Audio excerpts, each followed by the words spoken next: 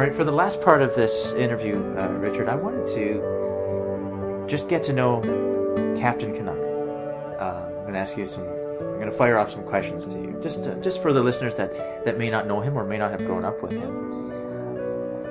Question number one, what is his actual name?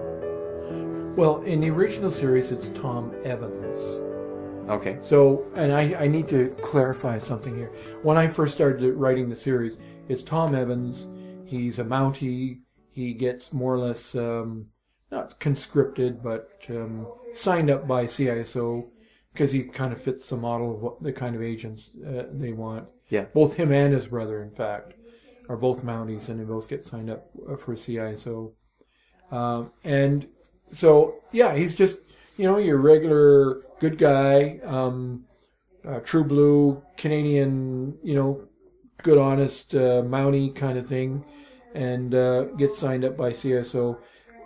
And what's different about him is that, and of course this is all taking place in 1993, you got to remember that, yeah, in the future. So, a couple of things that impact him is his brother is badly wounded in a mission, and he's no longer an agent for CISO. So that has an impact on him. Then what really changes things is he's out with his boy. He's a scout leader. Okay. And he's out with his Boy Scouts on a camping trip, and aliens come along and examine the species, so to speak. Okay. And of course, he's in the wrong place at the wrong time. Yeah, yeah. Okay. And him and these boys are, all examined or by the aliens, and in the process, he gets zapped. And anyways, they wake up the next morning, no memory at all of this experience, of course, because that's what aliens do. Right. And but when he goes back to CISO. They notice that he is twice as fast, twice as strong as any other agent they've got. And that's when the light bulbs go on in with the heads of CISO. Let's make him, this guy is probably the fastest guy in the world, the strongest guy in the world. They come up with the costume, the code name. It's all about him representing Canada. In their fight against terrorism, kind of thing. So he's a super special agent. Yeah. And this is where a superhero was born. Yeah. Okay. So it's all government made. You know what I mean? Okay. Yeah. It's all our federal government. Okay. So I was going to ask. That was my next question. What are his special powers? You just answered that. He doesn't have any special powers. Just augmented. Faster and stronger. What the aliens did is they just augmented everything about him. You know what I mean? Okay. With that accidental zapping.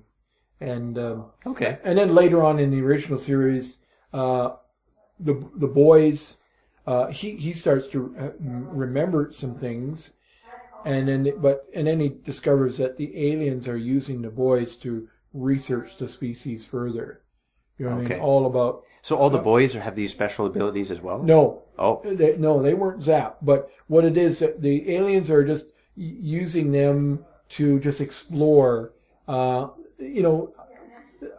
The level of technology and society on Earth in that time period, kind of thing. You know what I mean? These, they're just examining the species, and that's when and then eventually they end up fighting the aliens and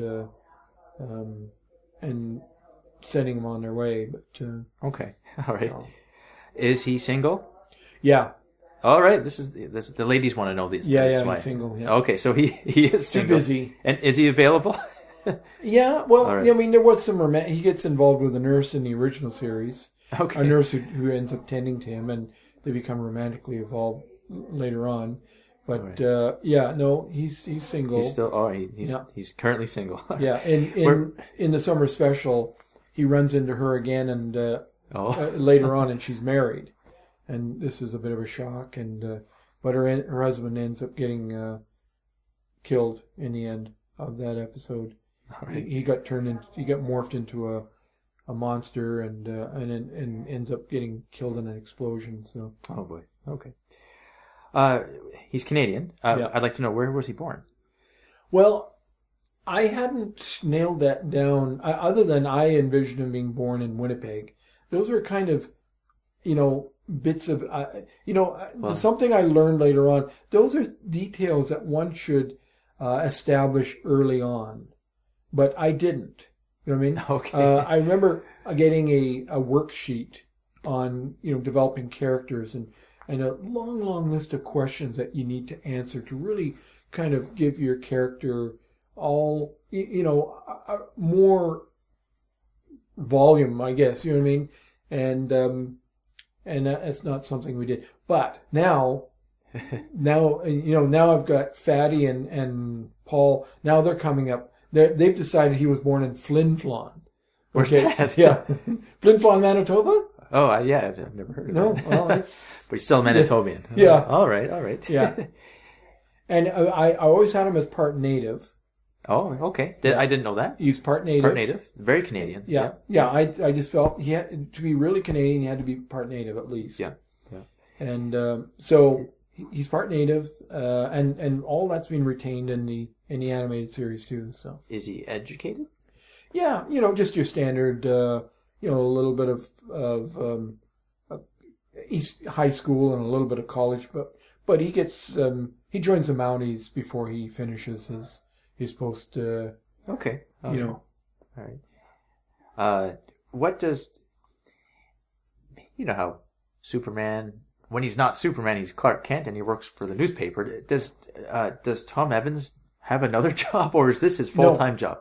No, really, that was the other big difference, is that this was really his full-time job. Yeah, he did have to be concerned about people knowing his true identity, but it wasn't like him running into phone booths to change. Right. It's not a secret. No, it's not well, it is a secret in the sense that they didn't, just to, when the government came up with the code name and the costume for him, they realized that, making him a special agent and with his particular augmented abilities, that he could be a target. So they decided, we got to, let him have some life outside of the job. They won't tell the world what this agent's real name is and what is, because, then somebody might track him down at home. You know what I mean? Right. So it's sort of like an undercover cop in that sense. You know what I mean? Who is his arch nemesis? Well, in the original series and in the animated series, it's Mr. Gold. Gold. Yeah, Mr. Gold is a international criminal. I mean, he he's just with ambitions to, I guess, manipulate governments, and he sells arms and has aspirations to control governments. Just a good old evil guy. Yeah. Right. Yeah. and he doesn't care who has to go, in the process. So, what is Captain Canuck's weakness? Well, he's in the original series, he's definitely not a ladies' man. You know what I mean?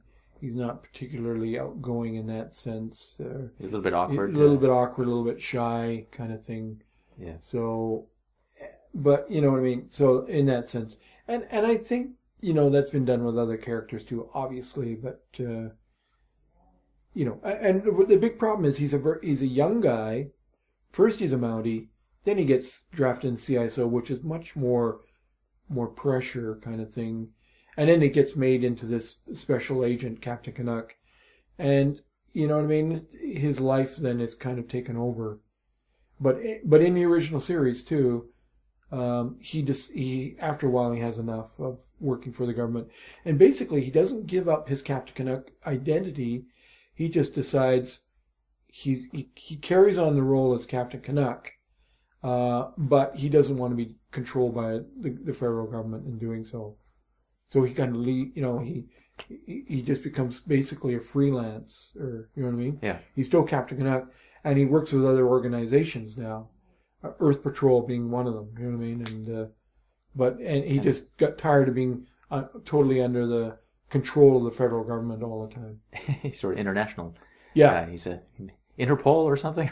Yeah, well, Earth Patrol is an organization started by an English guy, and he's going to be in the animated series as well, Lord West. Cool. All right, one last question, and this is more for my friend, my best friend from high school growing up. His name is Steve Rogers. Okay, everybody calls him Captain. All right, ever since high school, we all just call him Captain.